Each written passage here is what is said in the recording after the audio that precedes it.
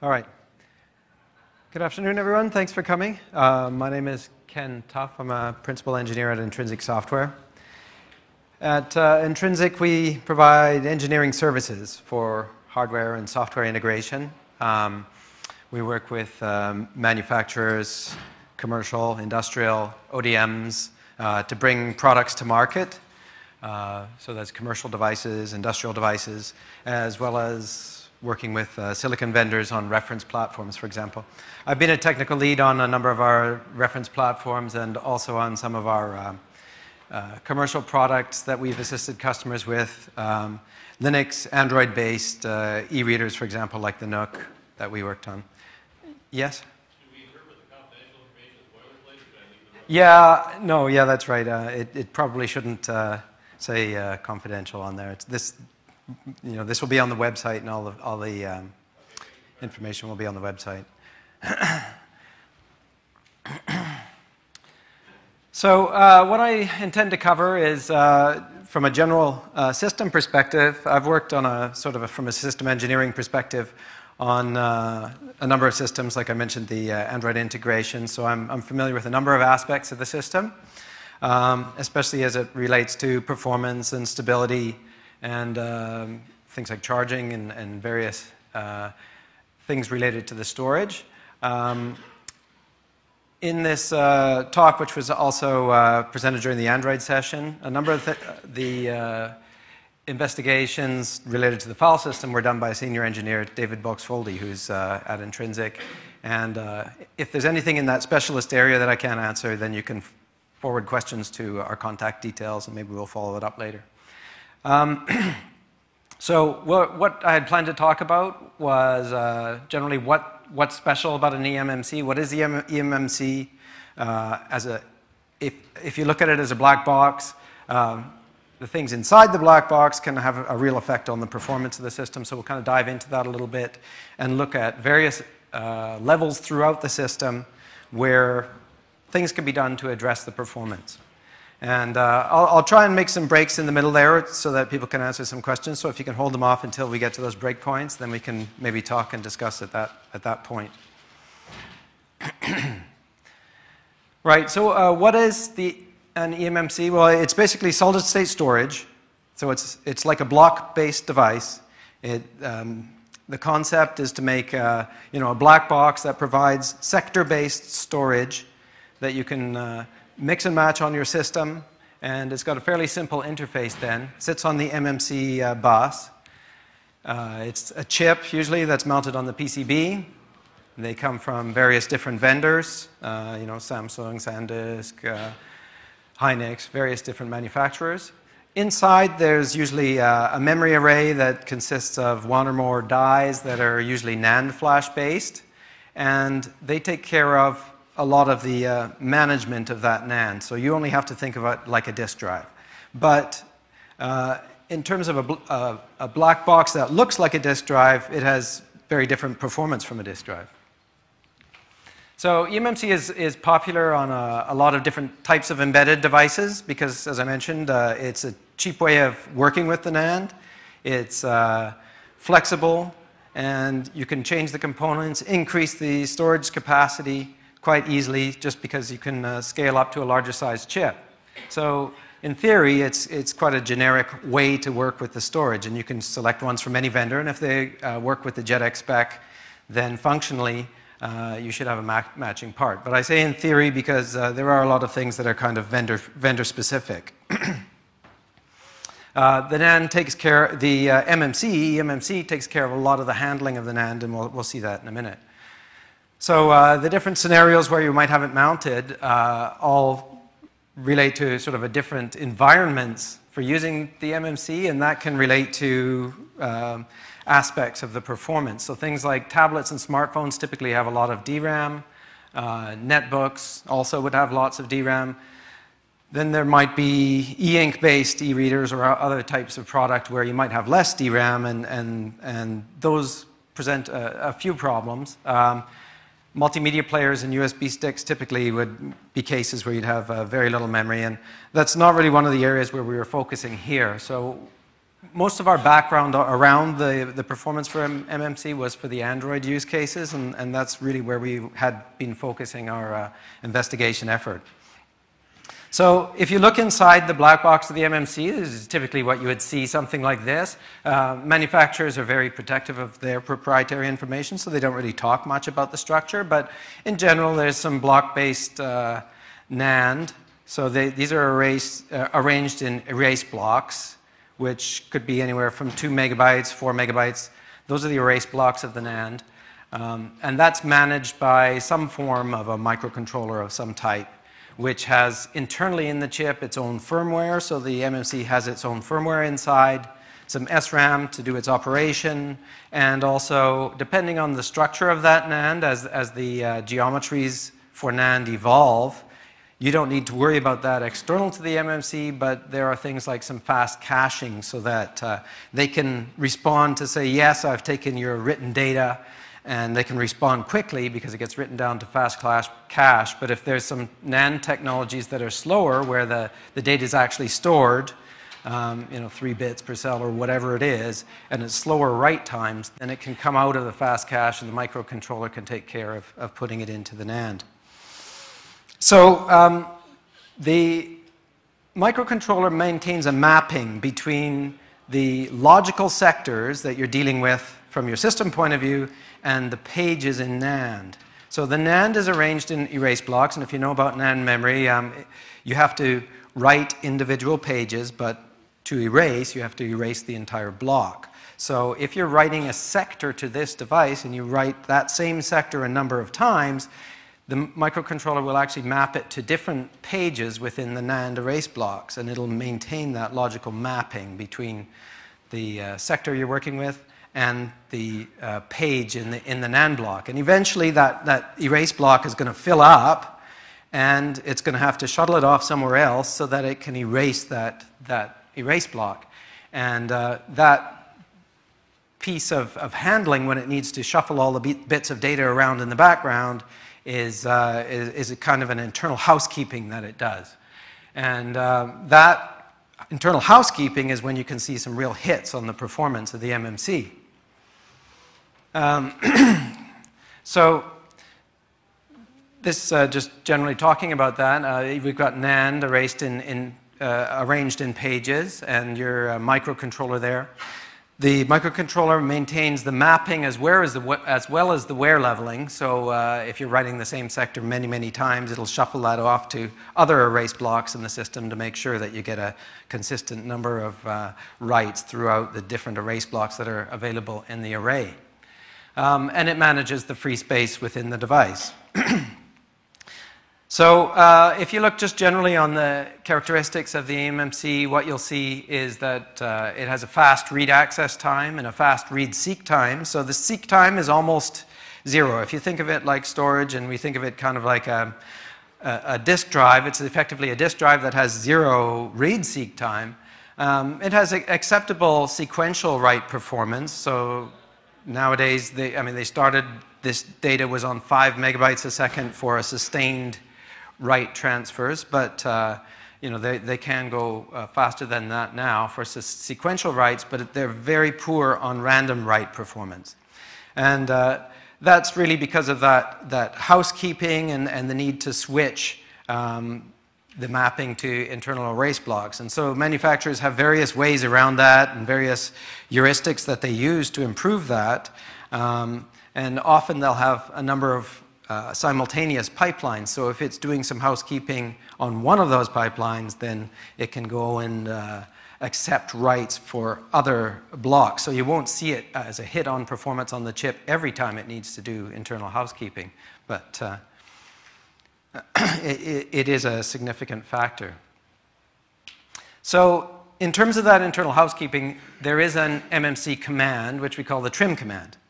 And the trim command's purpose is to tell the eMMC, hey, I'm not using those logical blocks anymore. I'm not using those sectors. Because otherwise, anytime you've written a single sector and you've written 1 byte to a sector, the eMMC thinks that's gold and it can't lose it. It can't corrupt it. It's got to maintain it. And if it ever needs to erase the place where that data is maintained, it's going to have to shuttle it somewhere else.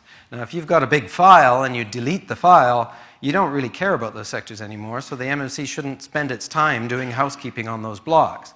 And by using the trim command, you can tell the eMMC, yeah, I don't want to deal with these anymore. They don't really contain valid information, so you can just go ahead and do an erase on that region without having to first shuttle the data off and rearrange it. And that can probably increase the performance that you can see because the internal pipelines aren't tied up managing that data. So you can see that you could do that trim command on formatting, for example.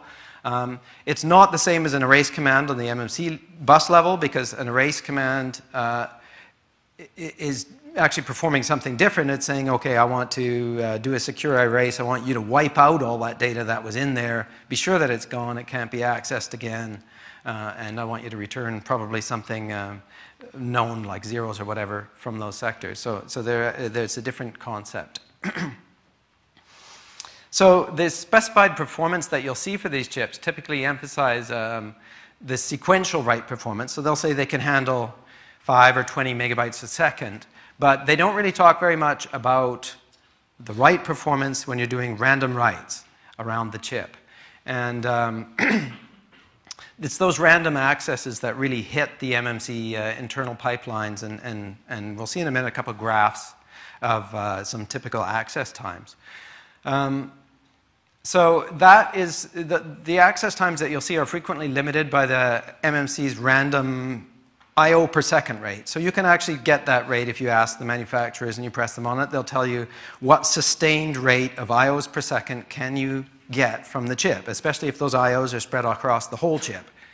And they'll typically be somewhere in the range of a couple of hundred I/Os per second at the moment.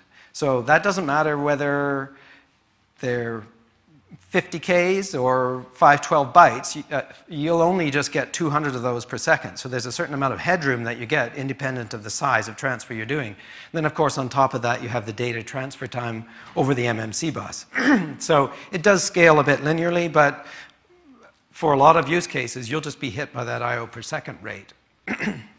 So what we can do is analyze the read and write patterns on the eMMC bus in terms of your application and in terms of what's happening while it's in the system, and in terms of how does a particular chip use it. How does a particular chip, provide timing on the eMMC bus? How does it handle those sectors you're trying to write down? So first of all, we'll just look at the lower level, which would be the eMMC itself and the block device. What can we do in that area in terms of optimization? And then we'll have a look at the block device and I/O scheduler, a little bit of a look in there. Some more detailed data on the file systems and some data that we've had in running some experiments at that level. And then very important is what can you do about from the user space and your applications and Android in terms of, as an example application, in terms of optimizing the performance. So does anyone have any quick questions just on the first part? If not, we'll just keep rolling. The ECC is maintained within the controller, so you don't get access to that information at all. And we have actually a lot of experience in terms of data corruption as well that we've seen, and we'll probably talk about that, maybe get to that in terms of the microcontroller. But the microcontroller provides some services to take that sector of data and write it down, and you expect it to come back totally intact. And if it can't bring it to you intact, it should give you an error, an I/O error. But that's not always the case. And if it doesn't give you an I/O error, there's nothing you can do about it. But it's not unknown for that to happen. I'm sorry?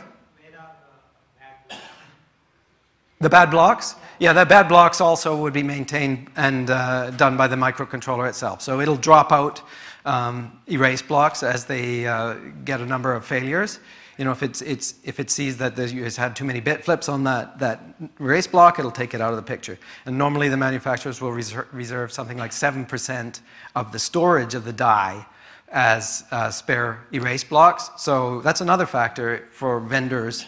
They might tell you got an 8 gigabyte chip. Now, did they start with an extra 7% of erase blocks, or did they take those away from? And they do it differently. So I mean, some manufacturers will give you 8 gigabyte, 93% of 8 gigabytes is all you really get as user storage. So, but that's a good point. Those things are maintained internally in the chip. Okay, so in terms of the eMMC driver level, you're going to want to maximize your bandwidth on it. Make sure you've got the maximum speed enabled. You've got an 8-bit wide bus. DMA, if you have access to it, is turned on. There's other things that you can do on the eMMC bus level that probably affect your system. There's certain degrees of power management. For example, the sleep command on the eMMC bus will tell the chip that you're enabling it to power down, and that's very important if you want to power off your system. Because of this internal caching that's in the chip, you have to make sure that the eMMC isn't doing its housekeeping at the point when you pull the plug. And the real way to do that is to give it a command to say go to sleep, and when it responds, you know that everything is safe. Or you can rely on the manufacturer's internal power management, where they say, okay, if you haven't had any IOs for 1 second, then you should be okay to take the power off the chip, that sort of thing. There's other commands like the trim command. Support for that is optional, so it's not always supported, and it doesn't always improve performance. For some manufacturers, it might actually make it worse. So it's worth checking out those different levels of vendor-specific commands. In terms of power management, another one is the power class of the device. So in terms of the SD spec or the eMMC spec, they'll start up in a certain power class, so you know what kind of power they consume. But if you allow the chip to consume more, then the processor, for example, can run at a faster clock. The internal controller can run at a faster clock, or they can improve the headroom on some of the I/O transfers, and what you'll see is faster transfers down to the device. So that really affects, for the most part, the bandwidth to the chip, and not so much affecting the things like the internal housekeeping that's going on. Now, in order to get some good measures of what happens at the driver level, we inserted a logging device that just logs into RAM, and it's got a circular buffer so that we could get an idea of the time taken to execute transfers on the eMMC bus and the size of chunk. So it's what chunk are you transferring, reading or writing, and how long in milliseconds did it take for that to execute from the eMMC command until you see the response to that command. So if, for example, a multi-block write, when you initiate the write, up until you give the command 12 to stop the multi-block write, that amount of time. So when we did some really high-level benchmarks here, these were actually done on an e-reader device, doing some different use cases where you're reading a book, or you're surfing a web, or you're doing some random kinds of accesses on the device. In fact, if you look at the graph, which is a histogram of the number of sectors per chunk written or read against the count of those times those numbers of transfers happened, you'll see that it's really biased towards the page cache, the individual 4K chunk. And that's the primary number of transfers that go on here. So even though vendors will say, okay, you're running Android, that's most of the stuff you'll be doing is sequential reads and writes. A person copies a file down, or they play back a MP3. It's really a big sequential read or write. It's not really true. I mean, this is the distribution that you'll end up with for the most part, where the big bulk of your transfers are going to be 4K out of the page cache. And you do get a different number of larger transfers there, and some of them can be very large, but for the most part, those small transfers are really affecting the system. Just writes or reads? This is reads and writes, yeah, reads and writes. So here's a diagram of the eMMC bus times that were taken from the logging driver in terms of the read chunk size from 0 up to about 512 kilobytes here, 1,024 sectors. And the scale is just from 0 to about 25, 30 milliseconds there. So, whoops, there. 0 to 30 milliseconds. Yeah, I think we've got out of sync here.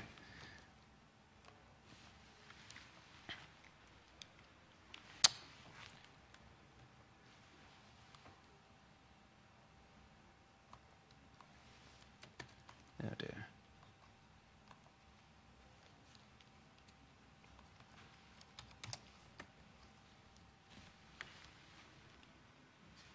Uh-oh, that doesn't look good. Shouldn't be running Windows, I think.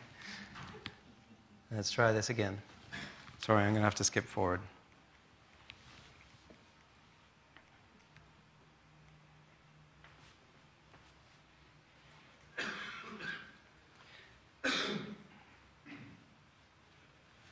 Okay, I think this is just a very slow rendering page or something.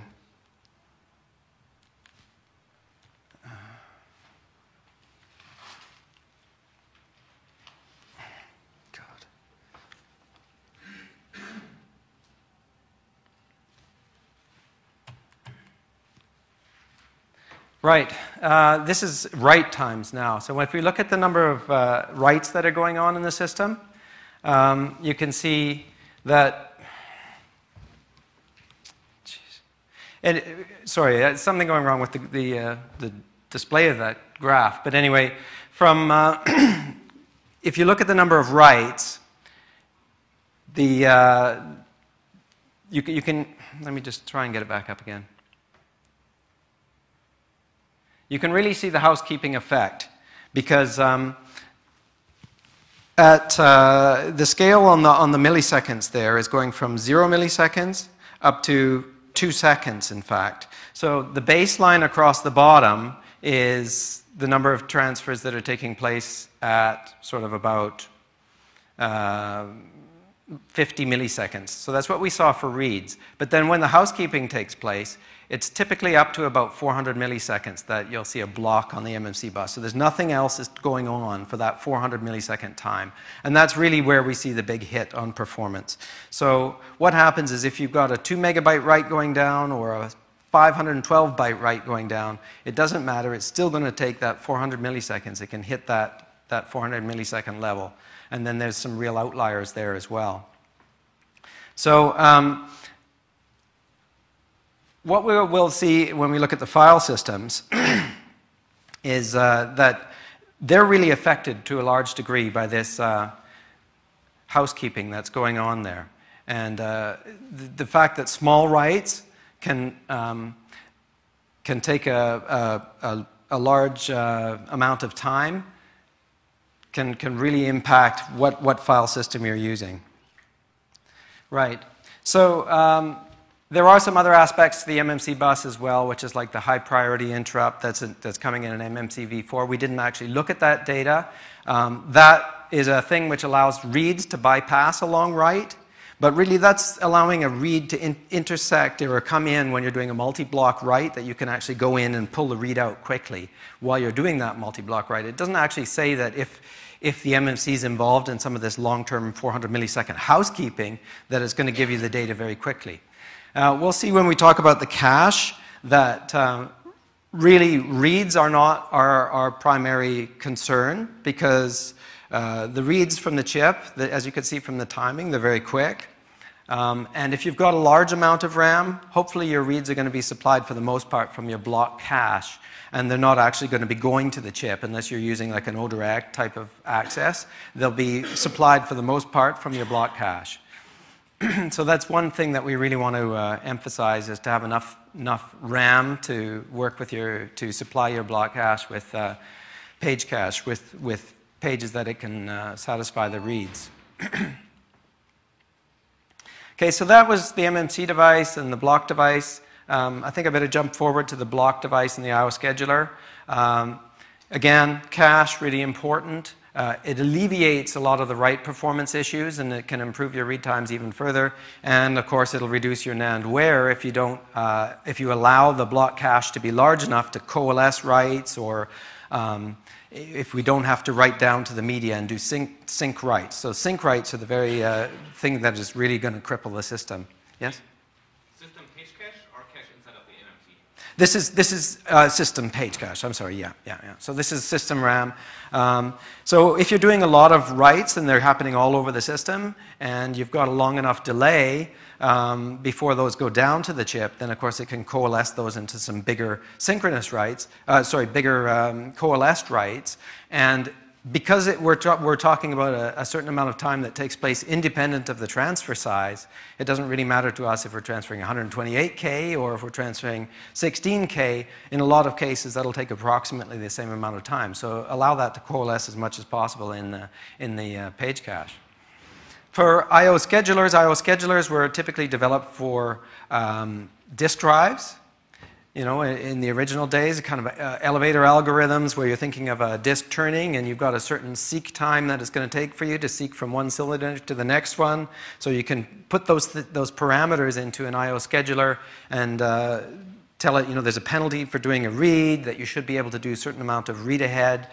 What we could do is use an I/O scheduler, for example, to tell it that there's a certain penalty for switching between erase blocks within the NAND. So if you're jumping over 4 megabyte boundaries, then there's a penalty. What you really want to do is to tell it that there's a penalty if you're jumping for a write across those erase bounds.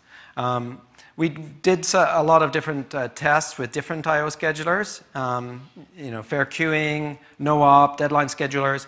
And for the most part, the results that we saw were the same within about a 10% range. Largely, it's quality of service considerations that's important. So, for example, if you've got multimedia playback, you're going to want to have a large buffering in your multimedia playback so that you can have a big degree of read ahead. But those are the things that are going to be more important than just sort of sustained throughput to the eMMC. But it's possible that there might be places to investigate in terms of making better I/O schedulers tuned for an eMMC. Because an eMMC was made to look like a disk, but it doesn't perform like one. So maybe there's some improvement to be made there. So that's the block device and the I/O scheduler. We can probably jump into the file system, and there's quite a bit of data that we've got in there. Shall I just stop there and ask if anyone has any question or discussion on that point? Till then, yeah. Did you actually get some improvements out of CFQ? Because CFQ, in my experience, has so many other things it optimizes for that it's hard to do the allocation in there properly. Yeah, well, I think in the end, I think we settled on CFQ, but it might be better in certain times within the system. So, for example, on booting during initialization, it seemed like there was probably a better sequence of I/O scheduler to be using during the boot, and then you can even swap your I/O scheduler later as you move into different use cases. I think that's really what we had seen. I mean, there's one typical problem is while your system is initializing for the first time, it's doing a lot of database activity. If you're using Android, for example, it's doing lots of SQLite work, which involves a lot of 4K writes down to the disk, and the defaults are that that's going to be a synchronous operation, and that can really slow down the system if it's interleaved with a lot of very big reads, for example. And sort of trying to shift where those things are happening can improve some things, but it's just going to delay a lot of the other stuff, like the readback. So it's difficult to sort of find a good way of mapping that to the use case of the system. I meant optimizing a block scheduler for eMMC. Yeah, we didn't actually try to make an optimum I/O scheduler yet. No. So I think that's a place where someone can do a lot of improvement unless you know of one. We tried it for deadline. We failed for CFQ. Okay. Okay. So in terms of file systems, in terms of the analysis, as I say, our engineer focused on the write performance and ran a whole series of tests on some different file systems, so ext3, ext4, ButterFS, and NILFS. And I'll present some slides from that. They were run on a tablet-type device of 8 gigabytes eMMC and 512 meg of RAM. And they had various low-level and high-level scenarios using FSBench. The choice of file systems kind of revolved around what we were actually using because of the Android environment, but also the theory that NILFS, for example, might be better because it does a lot of reading and writing in chunks, large chunks, sort of being a kind of log-based file system. So see how that operates. And see how the ButterFS file system works as well in comparison to the ext4. So here's an example of the file system benchmarks. Again, it's a pretty busy slide, but the slides will be available without the confidential there. They're arranged in 4 groups of bars, and that is showing on the left the multiple writes, that's multiple threads, 4 threads doing reads, writes, 4 threads. And the second one is a single thread doing the writes. And then on the right-hand side, again, multiple threads and single threads, but synchronized, synced to the disk, so with a sync operation going on. So the write has to complete to the medium. And what we could see on this initial benchmark is that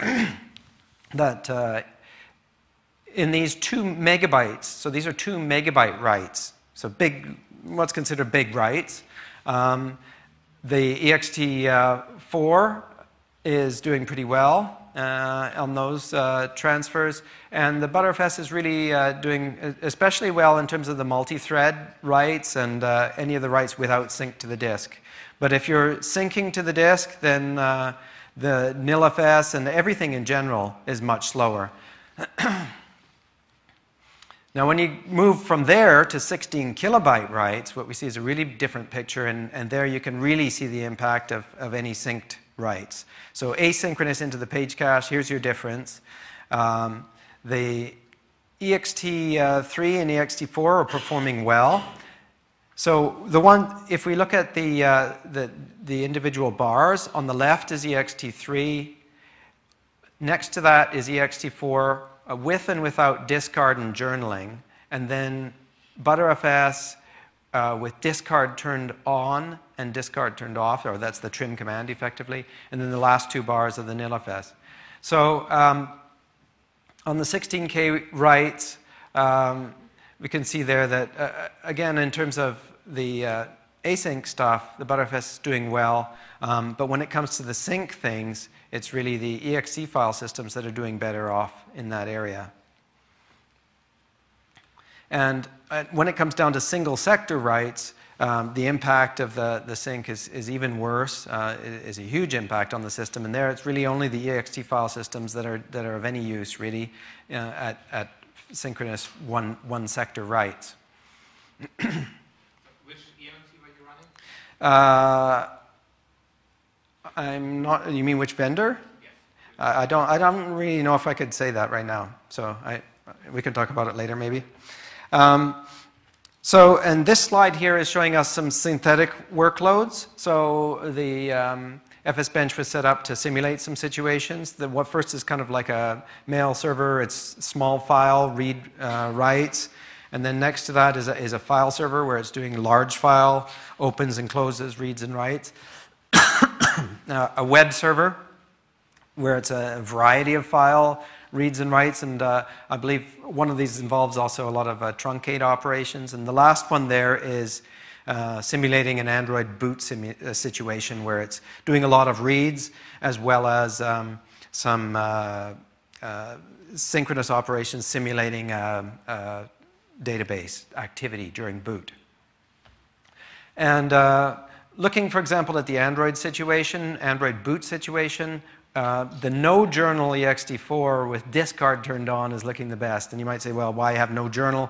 That was just to really drop out some of the factors of what happens during the system when a journal is taking place. Because of the layout on the disk, your journal is typically not going to be in the same places as your data node, your inodes or your data sectors. And so that having a journal really gives you random accesses to the disk. So when you're writing to a journal, you're going to be hitting one place, and then you're forcing the system to put the data somewhere else. One way around that on a system like a tablet with a fixed battery, if you've got a fixed battery, you can think of that system as really being a system with UPS.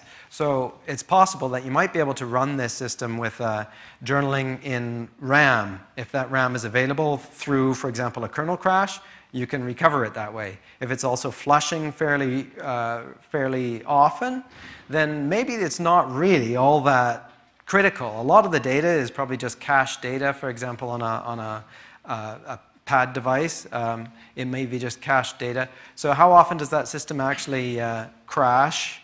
You know, how often does the kernel panic? That's really the only situations when the system, the power is pulled, is when the kernel panics or the battery dies unexpectedly on you. So that comes back to sort of having effective system power management and being able to recover a log through a reboot of the kernel if you do happen to have a panic. So that's one option, is to really consider whether you do need journaling, in fact, on that system. For comparison, this is a slide of ODirect reads, first on 2 megabyte, then on 16 kilobyte, and then on 512 byte chunks. And you can see it's basically bottled out the system. So we could see that on the initial graph of eMMC timings, where really it only just varied between 0 and 25 milliseconds, and it was nice and linear with the size of transfer you were doing. You've maxed out the eMMC here anyway, so it's not really showing you anything special. It's showing you that writes are really your problem in your system. So we could dive further into what the individual file systems do on the eMMC, and we'll just cover it very, very briefly. So on ext4, when you perform a write, and if this is a journal file system, you'll typically have a journal write, which is usually a 16K chunk, so that's one of the reasons that size was chosen. And then an inode update, which is usually a single chunk out of the page cache, usually 4K going down. And then the data, which typically on an asynchronous write, of course, will go into the page cache and eventually get flushed down to the disk. On Btrfs, you would see that the updates for async are very quick. So it was actually doing very well for large files on async transfers down to the disk, whereas synchronous write forces the tree leaves onto the eMMC, and then has also a synchronous write has 4 non-sequential writes. So it's really impacted by, on those small transfers, it's really impacted by synchronous writes. NILFS, again, is kind of a log-structured file system, so it's any changes in effect are written down as big chunks. So you would expect that because they're large sequential chunks that are going down to the eMMC, that it might be quite effective for an eMMC device, but in practice it didn't show up that way. It didn't really show up well at all. Even a 512 byte write is stored, usually it ends up being one big write to the disk, which is about 40K or plus. And it forms all these log updates, which eventually need to be flushed out as that fills up, coalesced together into a new snapshot of the file system and written down to the disk. And that period when that happens is really going to be a bad time on your file system. So it doesn't end up being a potentially good option. And then also you have to think about recovery during initialization, when it has to replay all those logs to get the current state of the file system on top of it. Read is generally very good, so it may not be too bad at that, but it didn't really prove to be an effective system. More interesting academically, probably. Again, the ext4 file system without a journal. If your system has a fixed battery, if you're flushing your cache and your page caches, and you're flushing your system fairly often, it might not be too dangerous. Consider whether you really need it. Consider how big that partition of important information needs to be, or even in a system design, you might think of storing that journal somewhere else and not on the same chip, because it's that journal that's really hitting you in terms of getting those random writes. So if that journal was actually stored on a different medium, that would really improve things. And one way is to store it into RAM instead, and RAM that's preserved through a kernel reboot. In terms of Btrfs, it's if you're not doing synchronous writes and you're doing lots of big transfers, then it's very good. And so it might be good for something like a Linux-based video camera, for example, if you're doing writes that way and you can write them asynchronously. So that would be a very good opportunity for it, but it would be very poor for something where you're doing a lot of very small file accesses and you've got to maintain the sync to the disk for security reasons. And especially it's good performance if you've got a number of multiple writers at the same time. And NullFS we already covered. In theory it should be good, but it really wasn't that fantastic. So if you're using ext4 with a journal, consider storing it in the RAM. You can tune your journal flush timers so that journal is played back into the eMMC at appropriate times, or is done on a basis knowing about the housekeeping of the eMMC and how frequently those writes need to go down. So keep them at a relatively long time, especially if you've got a battery-backed system and it's, for example, something a user can't remove the battery. And it's in fact better than Btrfs for the small and the medium synchronous writes. So in general for your file system, you want to have it laid out with, you don't want a system with a swap, virtual memory swap. That's really going to give you a big problem if you want to be using it to the eMMC.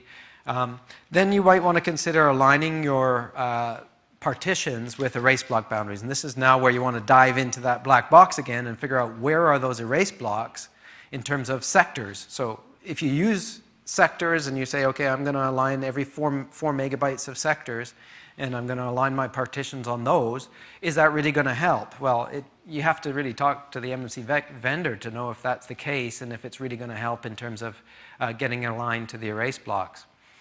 ext4 is better than ext3 because it had the concept of these extents where you can use them for doing the trim command. So whenever it needs to go and get a block of data or a sector to add to its data chain of data blocks, it'll grab it from one of these extents. And then when you delete data, it will end up freeing up one of these extents, and then it can actually perform a trim command across that whole region. So being able to do that and match those up to the erase blocks in the underlying NAND is especially effective. And then once again, the system design, where your storage is. I mean, typically if you're going to have a big eMMC for cost reasons, and everything is going to get thrown in there. So you got a read-only system partition, for example, with your system files, and then you're going to have a data and maybe a cache area and maybe some other kinds of manufactured data or other kinds of things. And some of those are only read, some of those are only write, or for example, for logging. And then you've got your data partitions. So when you're doing activity on a data partition and you're doing some writing, you get some random reads happening somewhere else in the chip in order to get to the system data. That'll really affect the performance of the chip as a whole. So you might want to consider multiple storage devices for storing pieces of different pieces of data. And that would really be important on a kind of a real-time system where you're trying to get consistent performance out of the eMMC. And so finally, we get down to the user space after talking about the file systems. And in terms of what you can do at the user space, again, as much as possible, avoid synchronization or sync writes down to the medium. So for example, look at your database handling if that's requiring it. Whatever kinds of tuning you can make in that area. Avoid doing sync operations in your services or servers, and try and batch up transactions as much as possible rather than doing individual small transactions down to the disk. And generally avoid small writes. I mean, it's better to buffer them up. For example, in a multimedia service program, you get a large buffer. The larger buffer, the better. And so in terms of where we could go from here, the Lenaro project was working on improving the eMMC experience, so you can talk to the people there. I understand that there's some work going on for better file systems for eMMC. eMMC 4.5 brings a thing called metadata, which allows you to tell the eMMC, sort of dive into the black box more again and say, hey, the data that I'm giving you is related to inode, so for example, it can do different things with that piece of data that you're writing down, or manage it in a different way. And I don't really know much about the last one. I think it was mentioned in the Linux talk at the beginning, some of the dirty page throttling. That sounds interesting to me in terms of when those pages from the page cache get written down to the disk and being able to throttle that and have some control over when that goes down to the disk. That sounds very important. As well, I didn't put it on the list, but another thing is, again, I/O scheduler. Maybe an improvement to the I/O scheduler with keeping the structure and architecture of the eMMC in mind would really improve the overall performance of the system. So in summary, we've kind of looked at all the different areas, what the eMMC is, and what you can do at the block eMMC driver level. That a lot of caching is good in terms of your block device. So if you're talking about an Android device and you've got a lot of RAM, do you really want to throw it at all at the applications, or is it better to have more kind of underlying the applications in the page cache and those things, rather than having it sit on applications that in fact aren't even running? And then a lot of things you can do in terms of selecting the appropriate file system and especially structuring your applications in an appropriate way. Okay, so in terms of the file system, ext4 was probably your best bet. Especially consider the discard and try it with different chips from different vendors, because using the trim command doesn't always give the same performance across different chips. Consider whether you need the journal or not, or whether you could store it in RAM. Try out some different configurations of the eMMC, sizes, or from different vendors or multiple chips. Perform a lot of benchmarks, especially at the eMMC level. Benchmark your situation, your application, and how it works in the system. I mean, are you writing large chunks of data or not? You might not actually be doing the transactions down to the eMMC that it seems like you might be doing from the application level. And then have a look at what vendor commands your kernel supports and what you're actually using in the system and what your file system is able to support. And in general, just kind of avoid writing to it. Okay, so I think we can stop for some discussion. Yes? Some comment on that. Can you go back? Oh yeah, sure. So this one, or? We've done very similar analysis, not that one. Yeah. First of all, ext4, we found that it's pretty good if you have a good eMMC device. If you have something like an SD card, especially a bad SD card, ButterFS has a significant advantage over ext4. Okay. So if it gets, for really bad devices, there's a big difference. The better the device gets, the smaller the differences. Okay. If you're using ext4 on eMMC 4.5, a good idea is to use separate partitions for the journal, because you can have eMMC partitions where you tell the device that this partition should use SLC storage instead of MLC. Oh, you can actually tell the chip. Oh, okay, so I don't know if everyone's ever able to hear. Yes? Okay, so yeah, maybe you want to finish your point, and then I'll just echo it back a bit. I was finished with that. Okay. So the point, this point was that on ext4, on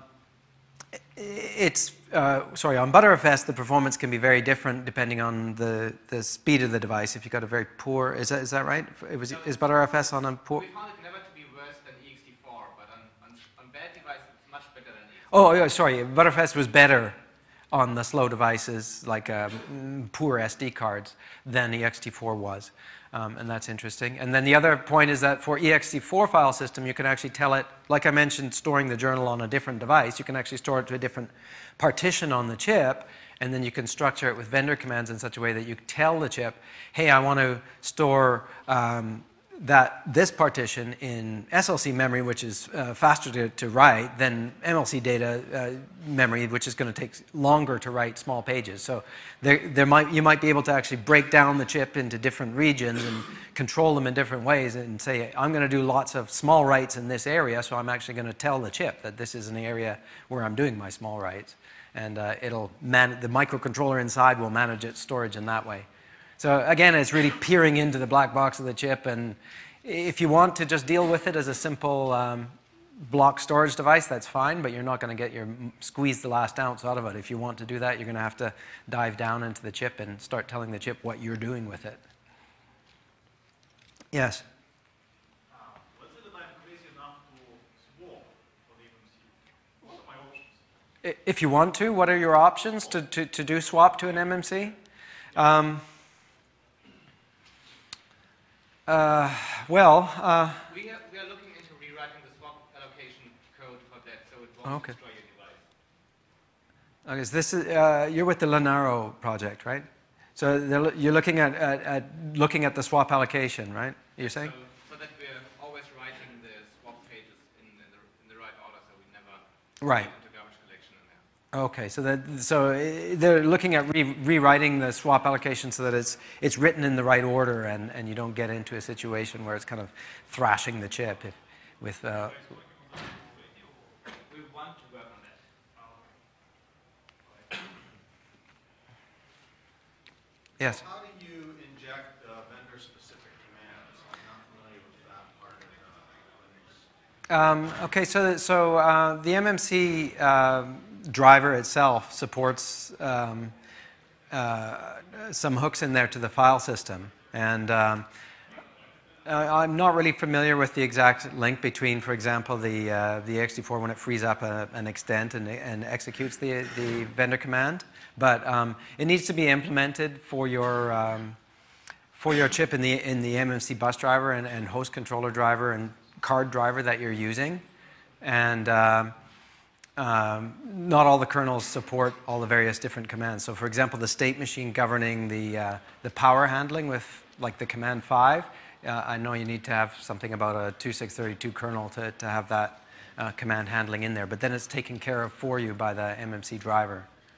We recently added support for batch discard, online discard, so you issue an IO control to the file system, tell it to free up all the data it's not currently using. It's a slow operation, but it will improve your performance afterwards.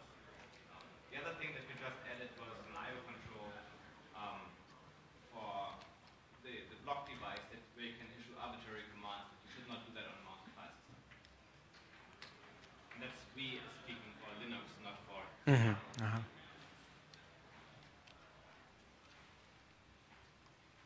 Okay. I guess if there's nothing else, I guess that's it. Thank you very much for attending.